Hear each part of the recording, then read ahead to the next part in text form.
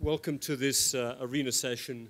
Apologies for the late start. Just so you know up front, we must break this meeting in about 12 minutes' time, because there's another session which is very generously given away a little bit of their time, so we could have this opportunity to speak with Foreign Minister Adel bin Ahmed Al Jubeir. Foreign Minister, fantastic you made it here. We're really looking forward to it. You can see we've got a good turnout here, and this conversation is also going to be live streamed for those of you who are in the room and are thinking about what you're going to say, but live streamed on the top link and website. I'm going to, if you don't mind, I'm going to jump straight in so we make the most of this time with you. And what I will do, as this is an arena, and the arena is meant to involve people in the room, I will literally ask one or two quick questions and just get a few comments in from around the room and bring them back to you. We have a new president heading into the White House. The relationship has not been great, I will say this, with the Obama administration, especially towards the end. What would you like to see that would be different? More American engagement in the world, more American engagement in the region, rebuilding of relationships with allies, a serious effort to destroy ISIS, serious effort to contain Iran, and I think the change will happen. The U.S. goes through periods where it's looking inwards, and it goes through periods where it's engaged with the world. I think that now it's going to go through a period of engagement with the world. Despite kind of President Trump, America first kind of approach, and in particular, just on Iran, the nuclear part of the deal, would I be right in saying the Saudi government could live with it, but it was the regional engagement that really has been the greatest source of concern? If there's an opportunity for this nuclear deal to be revisited or not observed or somehow, is that good news or bad news from the Saudi perspective? I think a number of countries, including Saudi Arabia, have concerns about the nuclear deal. What happens to Iran's enrichment capabilities after 10 or 12 years when the limits on enrichment and centrifuges are lifted? Do people trust the Iranian regime in not trying to acquire a nuclear weapon? I don't think they do. That's one concern. The other concern, so the deal has to be implemented to the letter in order for people to be assured. And this is what the Obama administration told us would happen, and this is what we expect the P5+1 to do.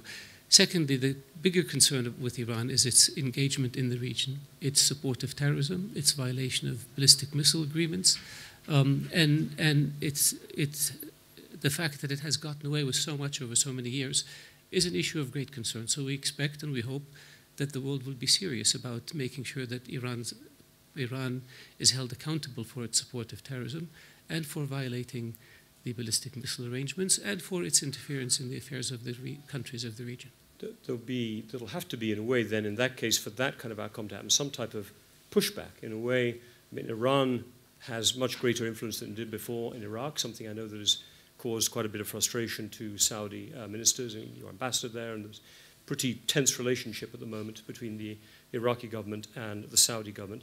And it would look as if in Syria, the deal that will be done will be one in which, very possibly, Iran will get what it wanted, which is Assad in power for a long period. And the Syrian negotiating committee, which the Saudi government has supported, is excluded from the Astana negotiations. Do you feel that, in a way, although this is what you would like, the reality may be a stronger Iran, at least for the next 2 to 3 years regionally? I don't think so. I think the world has woken up to Iran. The region has woken up to Iran. Iran's capabilities, financial resources are limited. There are conflicts taking place within Iran in terms of where the direction of the country will be. So I doubt that this will be the case. With regard to Syria, the reason the Syrian High Commission is not involved in the Astana talks is because those talks involve the fighting forces on the ground, not the political groups. So that's one of the reasons. And the talks will be held at the level of technical talks. The objective of those talks is to come up with modalities for a ceasefire nationwide, then take the talks to Geneva and resume the talks under UN auspices on the basis of the Geneva I Declaration and UN Security Council Resolution 2254, which is something that we have advocated for a very long time. And do you think that Iran could be a partner in fighting Daesh? And Daesh we're a pivotal moment in the conflict against it, at least in the region. It is a common enemy, I would have thought, at least on this issue. Can you see any areas where cooperation are possible or not? It's not an issue of cooperation or not cooperation. We look forward to cooperating with the Iranians and others in terms of fighting terrorism. But the fact of the matter is, Iran has been single-handedly the most important supporter of terrorism in the region.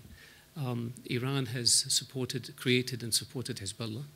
Iran has harbored terrorists, sheltered terrorists. The virtual board of directors of Al-Qaeda settled in Iran after the American invasion of Afghanistan.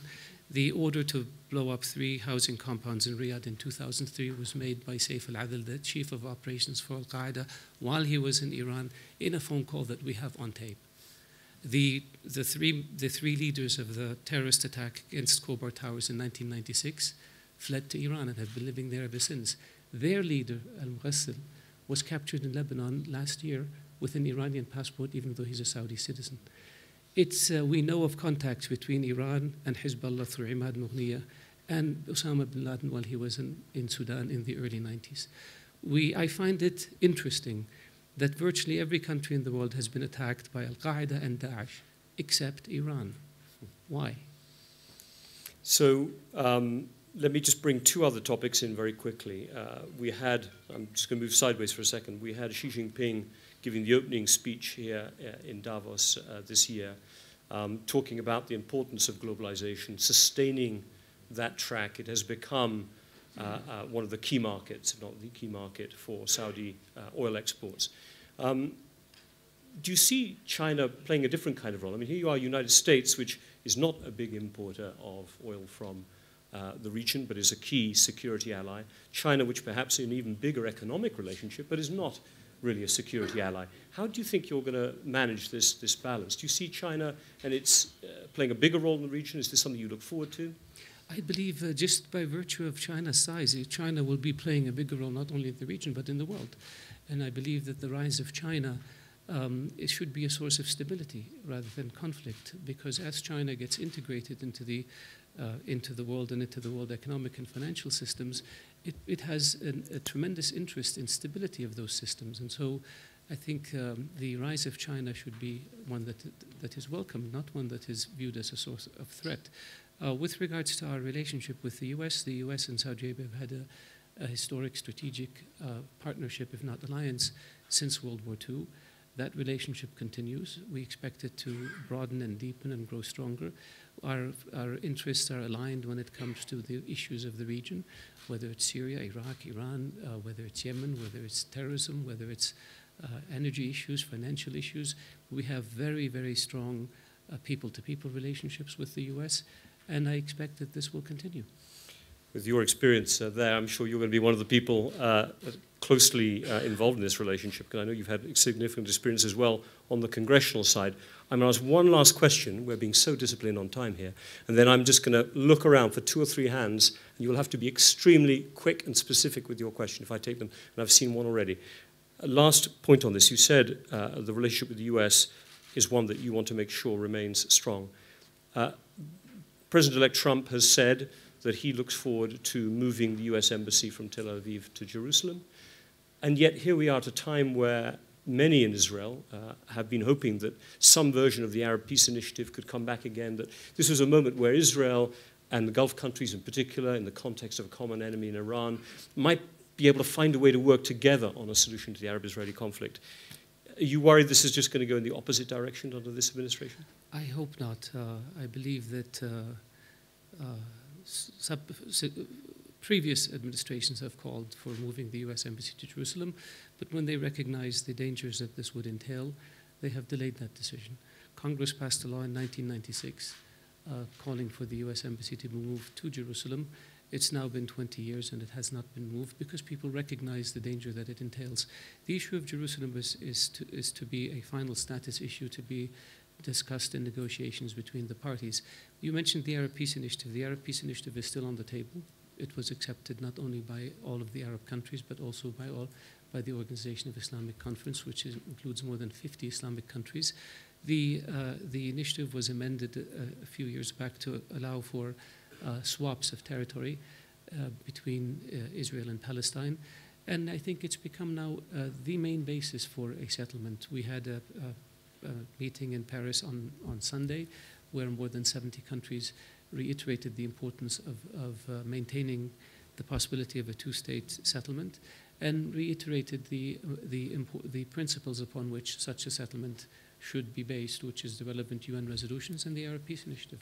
And our hope is that there will be enough courage and enough political will on both sides to be able to move to settling this longest conflict in our region. Right, two. One, two.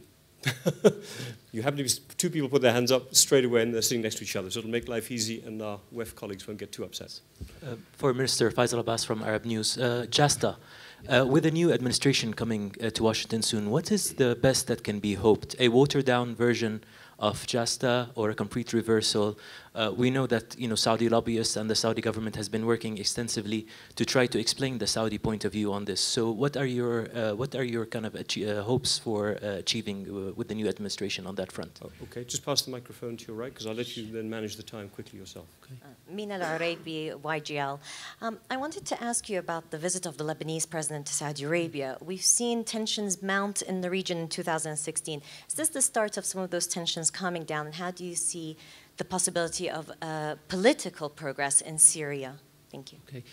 With regards to JASTA, it really is an American If you decision. could explain that, just not everyone here will know the JASTA it's called the Justice Against Sponsors of Terrorism Act, and what it has done is it has diluted sovereign immunities somewhat in order to allow for lawsuits against countries that are suspected of having been involved in terrorist attacks in the United States.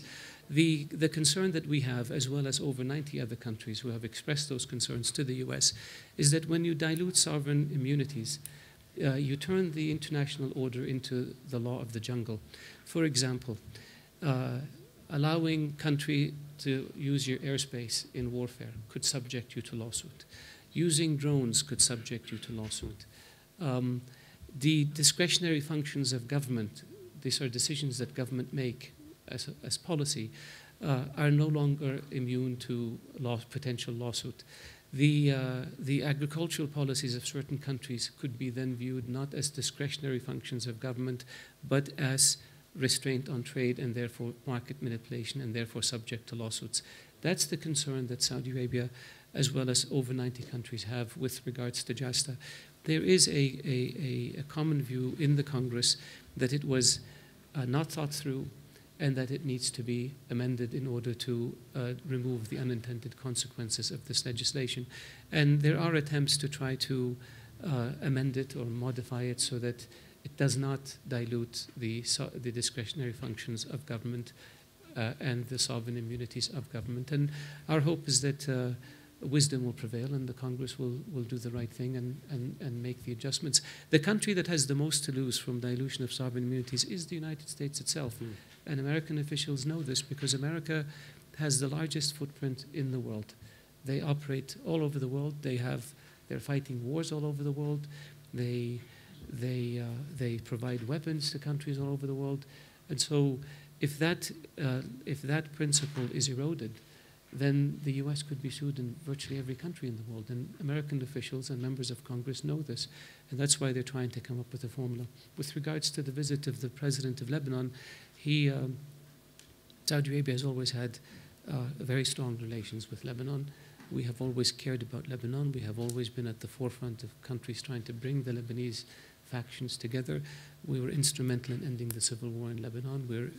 We hosted the Taif agreement that moved Lebanon towards a better future. We have been very strong supporters of Lebanon. We have more than 400,000 Lebanese who live in Saudi Arabia and who sent back close to $5 billion a year to Lebanon. So we want to have the best possible relations with Lebanon. Our concern is that Lebanon not be a source of danger to us, mainly Hezbollah, which operates in Yemen, which operates in Bahrain, and which has tried to have terrorist cells in Saudi Arabia. The election of President Aoun was a decision that the Lebanese made on their own. Our position has been whatever the candidate the Lebanese agree to is fine with us. He has acted as a statesman as soon as he was elected. He gave a very inclusive speech. He reached out to all Lebanese factions. He made it a point to make Saudi Arabia his first visit outside of Lebanon, to underscore the importance of the Kingdom of Saudi Arabia to Lebanon. I believe that he will be a statesman who represents all Lebanese, and I believe that he will contribute to the healing process in Lebanon, given his history. He was a former army chief. He was defiant in the face of Syria's attempts to undermine the Taif agreements. And now that he's moving from a partisan position to a nationalist position, and we will do whatever we can to support him and to support the Lebanese in general. Foreign Minister, we have to break it. We've gone 4 minutes, a little over the time, the extra time that we'd set ourselves. But as always, you have covered the landscape extremely quickly, and in my opinion, extremely well. Could we please give a strong hand to Foreign Minister for getting this time in? My apologies again. I thought traffic was bad in Riyadh or in